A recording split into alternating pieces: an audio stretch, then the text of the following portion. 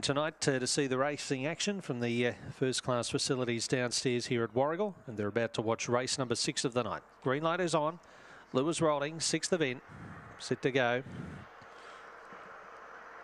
Away they go, and Kalinda Chips last out. Away quickly there was Mi Amigo Tequila, sets up a length lead from Kippy Bale. Kalinda Chips finds the fence. It's about 3 off the lead, gets to a clear third. Shuffle back to last was My Mate Damien. Ahead of it was Soda Fizz and also Juliet Keeping. The leader is Mi Amigo Tequila, but here comes Kalinda Chips turning, hooks to the outside, picks up the leader Mi Amigo Tequila, and the favourite comes away to win. Kalinda Chips goes on to score nicely, 2.5, 3 to Mi Amigo Tequila. Third about 5 or 6 away would be Kippy Bale.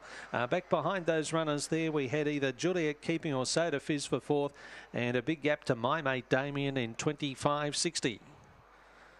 Kalinda Chips scorches away to win, and that's win 7 at start number 20 to go with 8 minors. 4, 3, 5 and 4th's pretty tight. That'll be the top 3 combination anyway for the 6th event tonight. 6:41 early, 11:13 for the second section, 25.60 the run. 4-3.